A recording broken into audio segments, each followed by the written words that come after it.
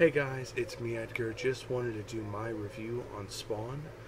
I really want to do them more, so why not do this issue and a few others?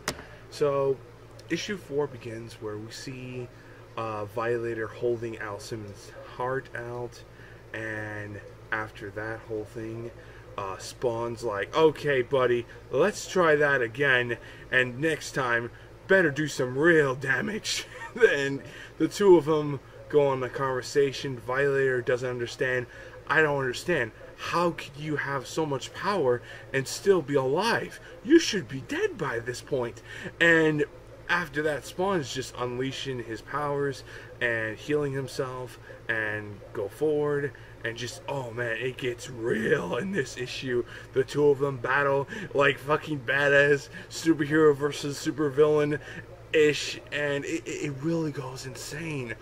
The two of them go in a massive fight, and Spawn's kicking Violator's ass, and Violator's like, you idiot, do you really think you could fight me? And he's throwing him around, and it just, I'm loving every fucking minute of it.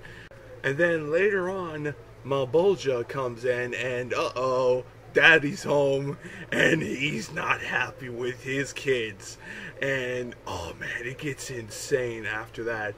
He tells Spawn what the real deal is, and I really like that. I really like that Malebolgia just tells it the way it is on Al Simmons.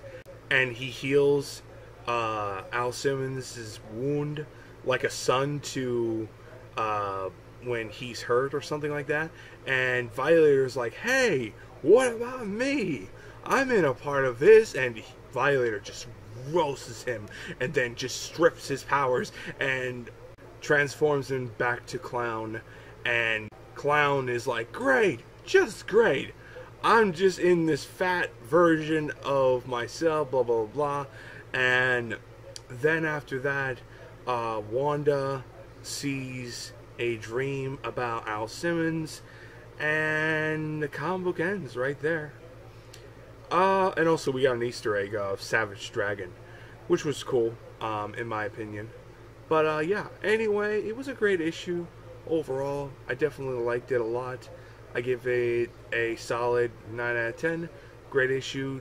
Stay tuned for issue 5, and I'll see you guys next time on the next Spawn review.